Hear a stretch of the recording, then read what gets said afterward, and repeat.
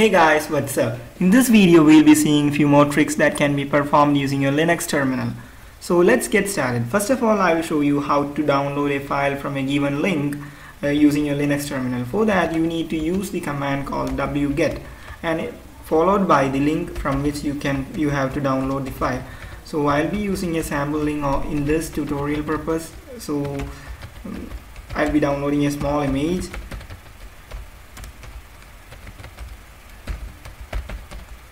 Then press enter. It will be fetching the file for you and it will be showing the progress on the terminal, and you can see the file is downloaded over here.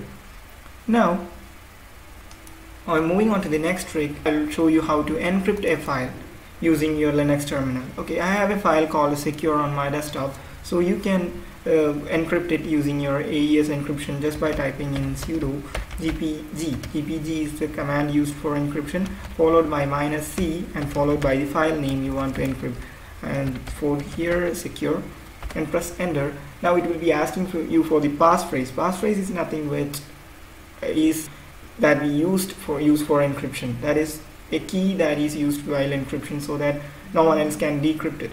So I'll be giving it and just repeat it. Okay, now you can see a new file secure.jpg is created on my desktop. This is nothing but the encrypted version of this file. You can see, try reading it. You cannot read it. Basically it's completely encrypted. Okay, now I'll be deleting it, and now I can decrypt it by typing in sudo space gpg, followed just type the file name, file to be decrypted, secure.jpg. Okay, it will be asking you for the passphrase that you entered while the creation or encryption of the file. So just type in the passphrase. Yes, it's done. You can see the file is decrypted.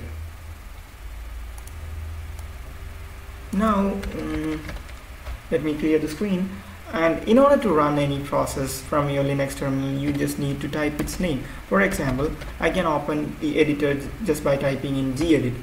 But the problem is, as far as I am using the gedit, I cannot use this terminal for any other purpose. Okay, only way to use it just by closing it and continue using the terminal. But you can resolve this issue just by running this process in background. That can be easily done just by typing in gedit followed by a space and followed by an ampersand symbol and press enter. You can see the gedit is open. Still I can continue using my Linux terminal. Okay, without closing it. Keep in mind, if you are closing this terminal window, this application would be terminated. And moving on to the next trick is to compare two files side to side on your Linux terminal. I have two files over here. One is file.txt and another one is the file2.txt. You can compare it side to side just by using the command sdiff followed by the name of the file, first file, and followed then the name of the file to be compared, that is the second file. Press enter. You can see the content of first file over here, and on the other side you can see the content of the second file. Okay, it's just a line by line comparison, that's all. And moving on to the last trick, you can create a new user for your computer using your Linux terminal. For this I'll be creating need to log in as the root user. So I'll be logging in as the root user. Now I'm the root user. I can create, delete, change passwords of any users I want. So use the command adduser followed by the name of the user, new user. Let it be new user. Pressing enter, it will be asking you for some informations, for example the password.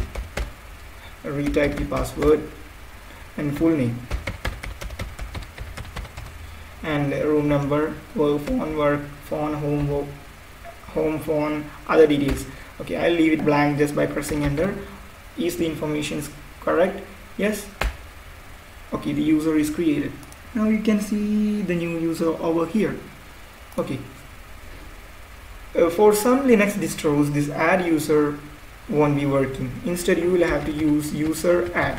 The problem with the useradd is that it won't be creating the home directory for the new user separately. You will have to do it on your own, and it won't be asking you for such details. For example, we'll try creating a new user too.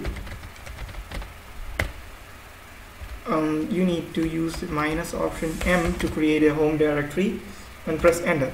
You can see it did not ask you for anything.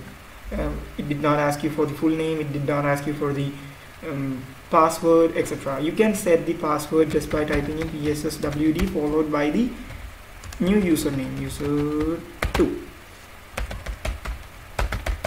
Otherwise you won't be able to log in to that new user. Okay, you can see the new user2 is created over here, and you will have to set up everything manually, except the home directory will be created because of this -m option.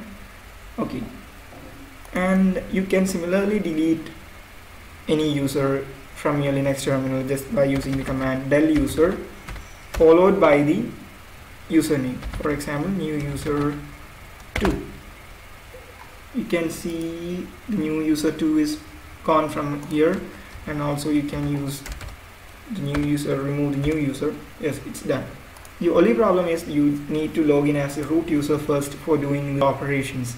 So hope you guys enjoyed the video. Thanks for watching. Don't forget to like and subscribe. Thank you.